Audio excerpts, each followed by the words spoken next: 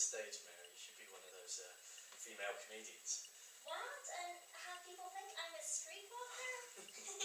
Sorry, please accept my apology for impugning your virtue. Apology accepted. Good. Say, would you like something to drink? Do you have something? Just a little brandy.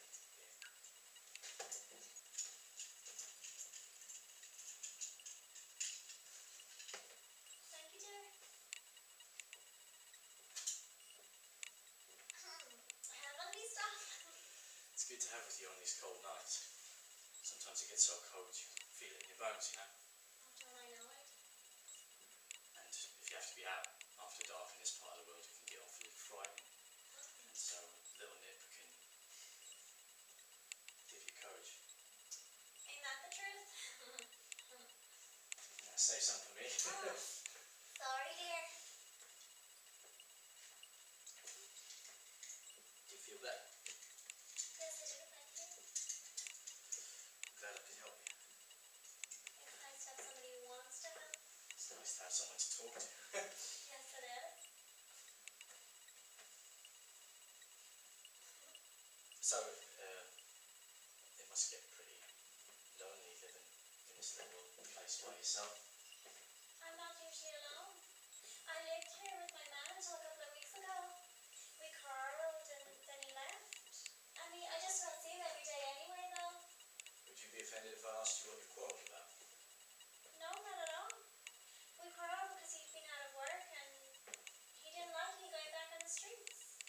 I can understand why that could make him mad, but what was I supposed to do? Let the two of us starve? Well, no, but I can understand why that would have bothered you. Yeah, I can too. He's a good man, is Joe. Joe Barnett, that's his name. He's a very good man, it's just... Things look so promising at the start and then something comes along and ruins it all. That's the way it is sometimes.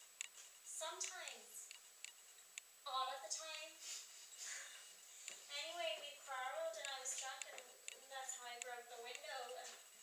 Also, he was mad because I was letting some of my friends stay over here sometimes. What was I supposed to do? I can't stand to see things suffer. When I was a little girl, I had this little stray cat and I used to feed it milk and meat and make sure it was well fed even before I took a bite myself. I love that cat. He grew to be a fine, strong cat. The world takes advantage of a generous nature, I'm afraid. Yes. Anyway, let's not be glum. Let's talk of cheery things. Alright. Well, my name's Mary Jane Kelly. What's your name, love?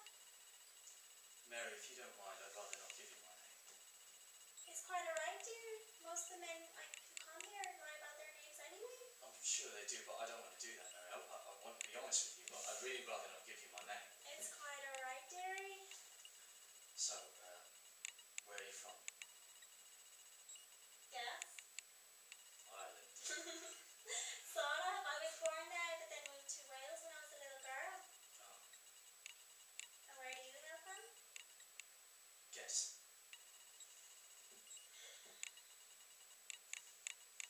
Right here in Whitechapel.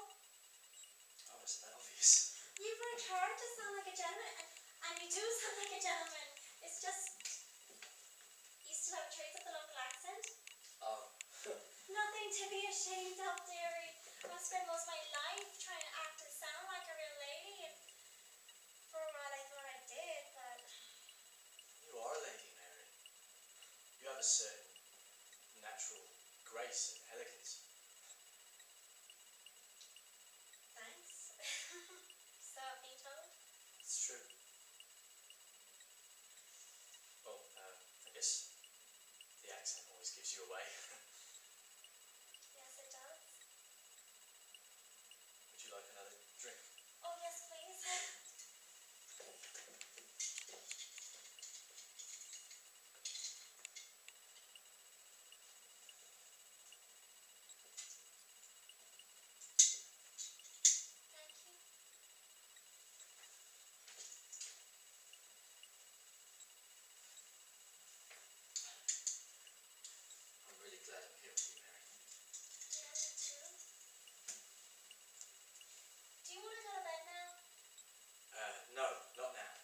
like I said, I'd just like to talk for a while. That's quite alright.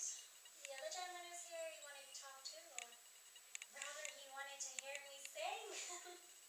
I mean, that's fine. I just wish he'd paid me, that's all. I'm behind in my rent. I'll pay you, Mary, don't worry. You're sweet.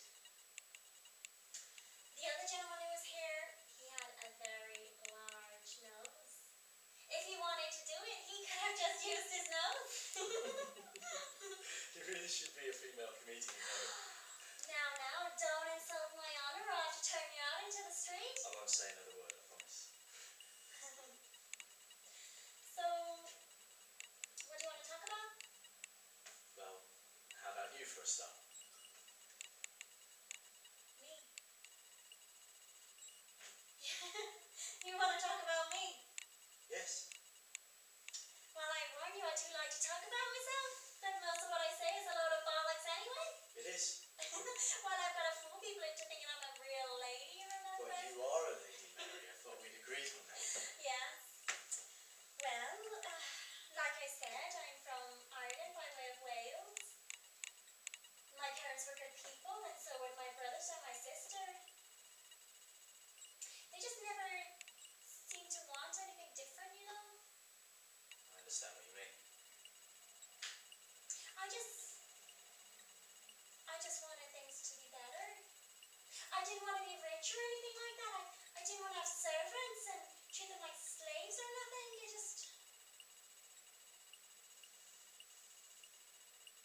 I got tired of wearing old clothes and having pretty girls from rich families walk past me and look right through me like I wasn't there. If I got the chance, I wanted to be a proper lady. I see. When I grew up, things did get better. I found a man who treated me like a real lady. Who was that? Davies, my husband. You were married, Mary? Yes. I'd still be married if I hadn't become a widow. Oh, I'm sorry. Yeah. Davies was a good man. A very good man. He wasn't much more than a boy, but he was a real gentleman. People like that are rare. Aren't they? I was lucky to have him for as long as I did. We were married for nearly 2 years, and then he was killed in an explosion. He was a collier. If you don't mind me saying, Mary, he may have been a good man, but if he was a collier, then he wouldn't. He couldn't buy me nice things or let me dress like the world thinks is a proper lady. I know that. But that didn't matter. He made me feel like a real lady, and then, but then, you know. He died. That sounds so peaceful. He was killed. He died by violence. Like women like me are being killed by that awful Jack the Ripper. Do you worry about the Ripper, Mary? Oh God, yes. Every time I walk out that door, I could shit my pants. But a girl's gotta make a living. Yes. Why can't they catch him? He's just one man, I suppose. Why do you say I suppose? Well, maybe he's not human. Maybe he's the devil. I think he's quite human, Mary. Anyway, I'm very sorry about your husband. Davies was his surname. I used to call him Davies, and he would call me Kelly. And that sounds so formal, but there was nothing formal about our relationship, let me tell you. He was a very naughty boy, Miss Davies. He always satisfied you then. Satisfied me. He made me see God. Ugh.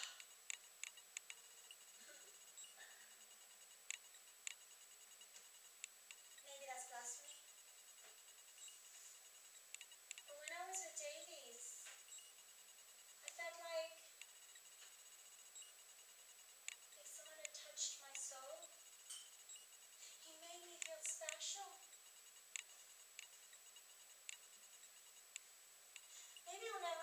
satisfaction again.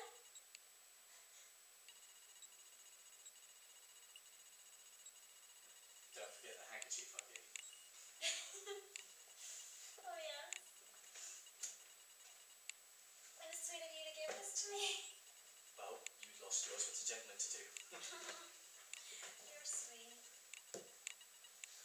It was funny how you waved this in front of me like I was a bull and you were the bullfighter. Actually, it's funny I say that because I hate bullfighting. The bull suffers though. Death should be quick and clean. It will be. I mean, it's someone as good as you. God wouldn't let you go in any way that wasn't quick or painless. Quick.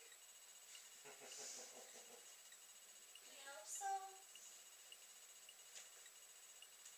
Anyway, after Davies died, I went a little crazy and I didn't care about nothing anymore. And so, You got into this kind of life. yes. And you know, it did nothing for me. A little animal satisfaction, then nothing. Just degradation in the pox. You have the pox. Don't worry, dear, I had it. I spent most of last year in the infirmary getting rid of it. But then my family got rid of me. My parents and my brothers and my sister couldn't stand to look at me anymore. Who could blame them? Anyway, I'd always wanted to go to London. So I did. So, what happened then? Well, I dare say I'm attractive, and we've already discussed that I can be a proper lady. You do? I got a job in an extremely high-end West End house. In the West End? Aren't you impressed? Very. My services were much in demand. I said I wanted to go to London, but where I longed to go to was Paris. Paris. And several gentlemen made my wish come true. Well, it's a fascinating place, Paris. You've been there? Oh, several times, but just for a day or so. Yeah, it's wonderful, but, you know. What? Do you really like it? It just wasn't what I expected it to be. Well, things often are. I mean, I went there and I thought by going there I'd feel like being with Davies again and I would feel pure and loved and just by walking in its streets. Maybe if I was with Davies, it would have felt more special. Maybe nothing will feel special again.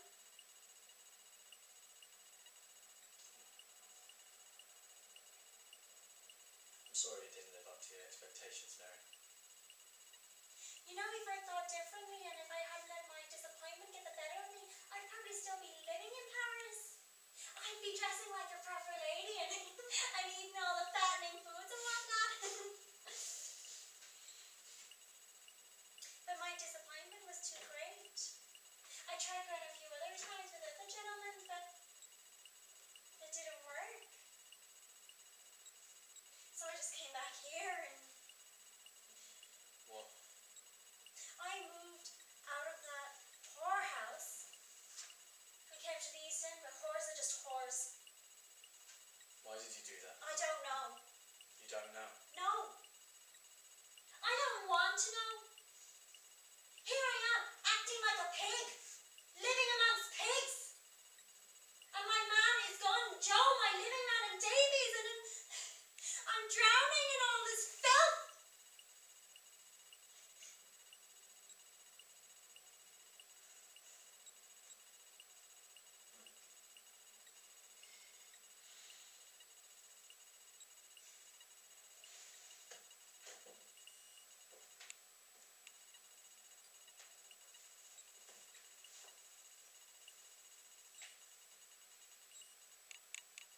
I'm sorry you can't just sail away somewhere, Mary.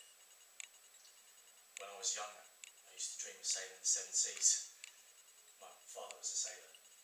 He was seldom at home, so he was always at sea. And I thought it must be wonderful just to, get away from everything and glide on the ocean like a gull on the air. That sounds lovely. But then my father died when I was young. He died when I was 8. He died at sea, in fact. His ship's rigging broke and it hit him in the head. It's dreadful. Yes. And, but he was happy, He was doing something he loved. I mean, what he loved didn't include me, but he was a good man. And, he gave me something to dream about. I'm sorry. Thank you. Anyway, well, after my father died, we didn't have enough to live by ourselves. So, we had more than people have here, We had a little house and nice furniture and books and plenty to eat. Even though we were just from Whitechapel. And we moved in with my grandparents, my mother's parents. And that's when everything went horrible. What happened? Well, my grandmother was a very angry woman. She thought my grandfather was beneath her, and that she married beneath her. And I don't know what she was complaining about, because my grandfather was one of the better classes of artisans. I don't think one of your men in your West End house would have eaten better than we did at my grandfather's place. But she would just go into these screaming rages at him and throw things at him and call him these filthy names. I mean, she could make a sailor blush, my grandmother. And she would even hit him, and he was twice his size. He could have killed her, but he just sat there and took it. That's awful. Yes. And then she and my mother would go at it. She thought my mother had married beneath her too, so she would just go into these horrible rages and start screaming at her and calling her these filthy names, and she'd even strike her. Her own daughter, and in my presence too. I couldn't believe it. What would your mother do? Oh, she'd hit my grandmother back. She did. Yes, they'd go at it like a couple of prize fighters. They'd be pulling hair and gouging eyes and punching and kicking. So wonder they didn't kill each other. And then that went on for 5 years, and then my grandmother died. My mother was nice. She never thrashed me. Well, the only time she ever thrashed me was when my grandmother would hit me and I wouldn't hit her back. Because my mother thought that, she used to say that it was wrong. But it was my grandmother. She was a cruel old bitch, but she was my grandmother and an old lady. It's just, there's some things you just can't do, She would say that I should. And so whenever my grandmother would hit me and I wouldn't hit her back, my mother would slap and punch and pummel me. And you can't imagine how much it hurt. It was so humiliated. She used to say that it was wrong, and that it was wrong not to hit someone when they hit you, and that sometimes hurting people solves problems. Sometimes hurting people solves problems. I've never forgotten those words. It's the truth, though. Yes. But Mary, I took my grandmother's words to heart. My mother's words to heart. You did? Yes.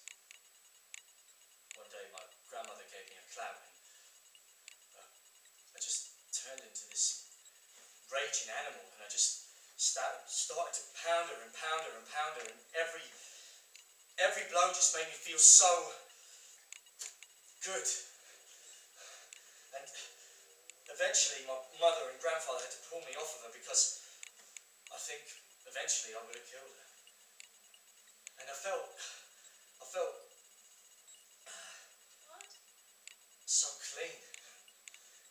felt clean. Nothing to be ashamed of, dearie. You should have cut her throat, the cruel old bitch. Why did you say that? Because it's true. You should have cut her throat, the cruel old cow.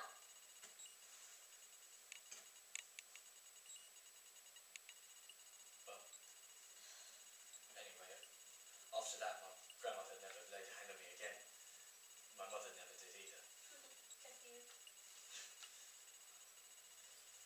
Then my grandmother died, and my mother got sick and died too. And that was it. I was 13 when they both died. When I hit my grandmother the year before, I was 12, so I'd had a year of relative peace, and then they both died. And I was left alone with my grandfather. What was he like? Was he a decent fellow? Yes. Unless you were a young girl. A young girl? Yes. My grandfather had a secret vice. He would flog young girls. What? He would flog young girls. I didn't know this until I was left alone with him, you know? He used to go on these long walks by himself in the evenings, you know? He knew the East End like the back of his hand. I don't think there's anyone who's ever lived here who knew the East End like my grandfather did. But when my mother died and my grandmother died, he started taking me on his walks with him. And I loved it, you know? It was nice just to be walking in the evenings with him. I felt free, like the whole of the East End just belonged to me. And it was great. And then he let me in on his secret. About young girls? Yes, sort of. You see, sometimes he would go to this house off of Flower and Dean Street, and the worst thing was, there was this woman. She was a horrible, horrible woman. And the most horrible thing about her was that she looked and acted and dressed like such a lady. I mean, she would have been perfectly at home meeting the Queen. And yet she was a horrible woman. Horrible. And she ran this house, and she employed these creatures. I forget what they're called. The young men, and they paint their faces, and they stand on the street corner and swing their hips, and The Marianne? yes, that's it, Marianne's. So she ran this little establishment, and she employed these Mariannes, but she didn't employ them to do what it is they do with other people. She employed them to flog young girls. They couldn't have been about 10 or 11 years old. God, I didn't even want to go to that place. It's alright, dear. He made me. He made me. It's alright, dear. Why? Why did he take me there? Because he was a cruel old pervert, that's why. What? No, he was a good man otherwise, you know. He wouldn't have hurt a flea. You know, he used to scare to death of my grandmother. He was a kind old soul. You know? And yet how could he be so gentle?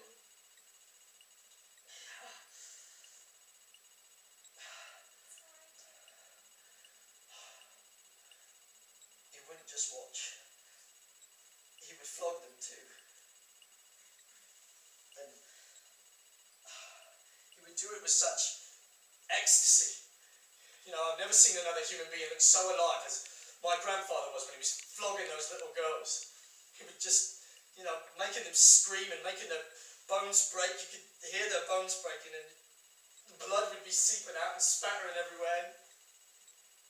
And my grandfather just looked so alive, so happy. And he would just, when it was all over, he seemed at peace. You know, like, as if As if those little girls' bodies, their scarred bodies and broken bones and blood had just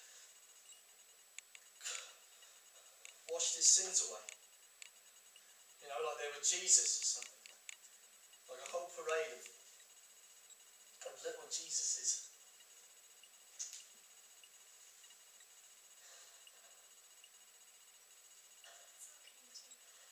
That went on for several years.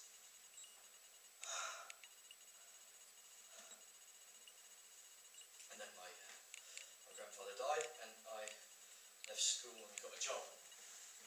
Working in a mortuary of all places. But I think the reason I took that job was because life just seemed so ugly, you know, and full of strife. But death, dead people, they just seem so at peace.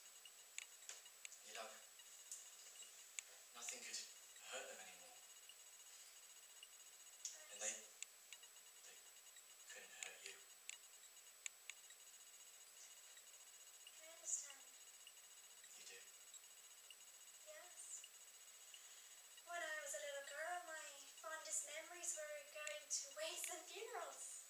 I mean, I was sorry that they were dead and everything, but they looked so peaceful. Like they'd finally done something.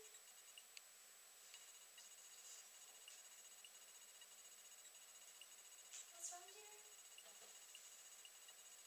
Mary, you understand. What? You understand. I felt the exact same way. And I think the reason that I worked for so long with the dead was because I envied them. You know, I was envious of the peace that they felt. You know, I hope that some of that peace would rub off on me. You know? Yeah. And it did soothe me. It did soothe me. And when I finally lost that job, I went a little crazy, you know. And it was because, you know, I suddenly didn't know what to do anymore.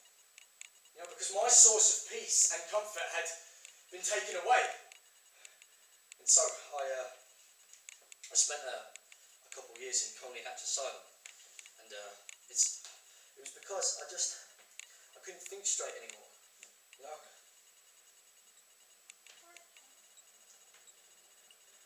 But, you know, even though I felt all that peace from working with the dead, I didn't want to die. You know? Something kept me alive. I wanted to live. I wanted to experience things. You felt the same way, didn't you, Mary? Yes.